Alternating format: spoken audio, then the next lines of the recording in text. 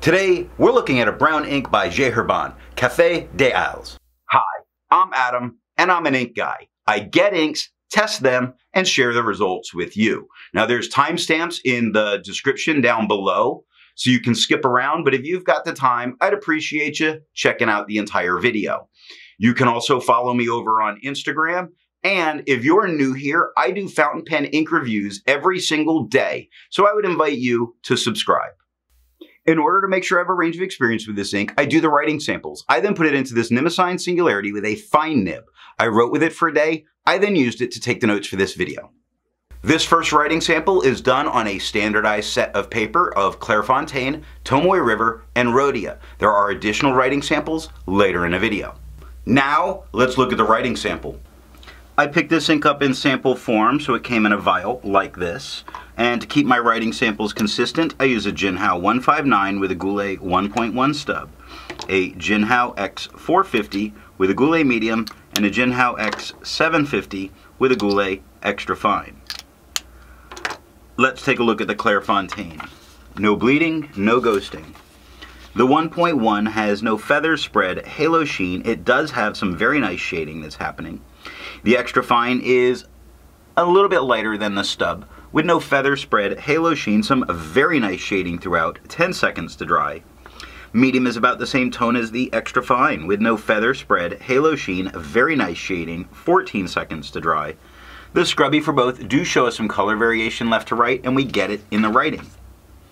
How about Tomoe River? No bleeding, light Tomoe River ghosting. The 1.1 has no feather spread, halo sheen, no real shading. No, I mean, it's like I want to say that there is, but there's not.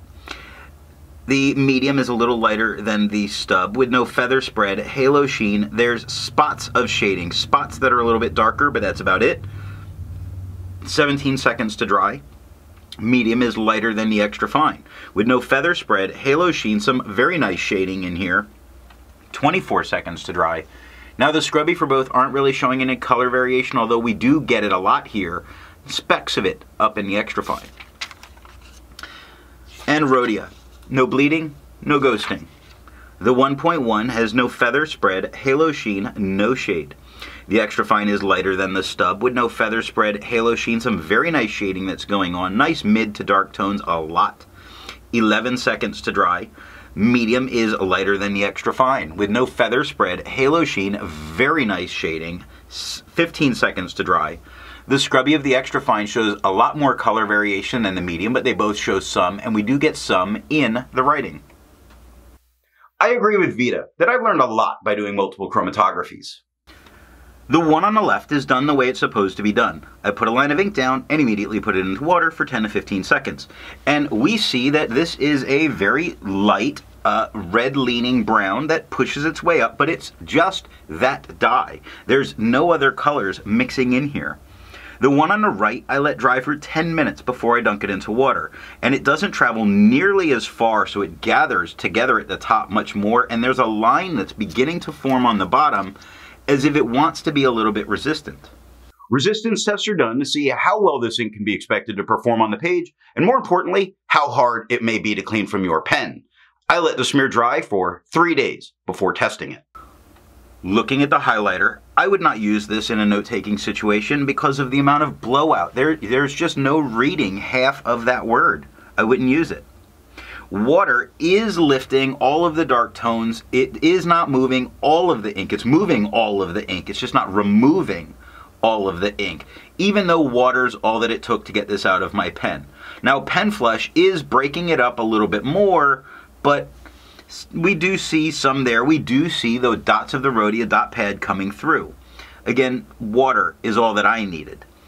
Pen flush, 1/3 bleach solution, completely removed it from the paper, but there's no need to use that when water will get it out of your pen. I test the viscosity or flow using a tilt test, which I'm going to link the video showing how I do that. For the inks I've tested, I have found an average viscosity of 2.5, with the realm of normal being from 2.1 to 2.9. Herbin's Cafe des Isles has a viscosity of 2.28, making it normal. To find my average dry times, I use my writing samples done on Clairfontaine, Tomoe River, and Rhodia paper. I average all of those. Now, for the inks I've tested, I found an average dry time of 17 seconds, with the realm of normal being from 13 to 21 seconds. Herbin's Cafe des Isles has an average dry time of 15 seconds, making it again normal, and making it one of those inks where its viscosity and its dry time show up in about the same place on the bell curve, which is always interesting. Instead of finding inks that look like Herbin's Cafe des Isles, I would prefer to find an ink that complements its color on the page. I wanted to get a nice magenta, and I chose Robert Oster's Copper. The second writing sample is done on yellow Rhodia, P. Berger, and White Lines paper. Here we're looking at the yellow Rhodia, really to see if it has any kind of effect on the tone of this brown ink, and it does slightly, as in it makes it look a little more red leaning than it is on the white, but that's about the only thing that we're actually seeing. We're seeing it lean a little bit more red, but ever so slightly. Not that most people that work where they have certain colors they have to use typically use a brown. This is P. Berger. It's a French rule student grade paper. It does have some bleeding that occurs, some spots. It would stop me from using the back of the page, but it might not stop you. It does have some ghosting, very minor, very minor. You could, if you chose to use the back of the page. The 1.1 has no feather spread, halo sheen, no shade. The extra fine is lighter than the stub. With no feather spread, halo sheen, it does offer some very nice shading spots throughout here. 3 seconds to dry. Medium is the same tone as the extra fine, with no feather spread, halo sheen, and still very nice shading. This is very nice shading on paper that normally doesn't shade well because it's so absorbent. It only took 4 seconds to dry and still shows shading. Now the scrubby for both, left to right, do show some color variation, and we do get it in the writing. Last up is White Lines paper, with no bleeding, no ghosting. The 1.1 has no feather spread, halo sheen, no shade. The extra fine is lighter than the stub, with no feather spread, halo sheen, spots of shading as in some darker letters here and there, 4 seconds to dry. Medium is a little bit lighter than the extra fine, with no feather spread, halo sheen, better shading than we get with the extra fine. It's much more pronounced, looking at how brown goes from dark to light to dark. It's very nice.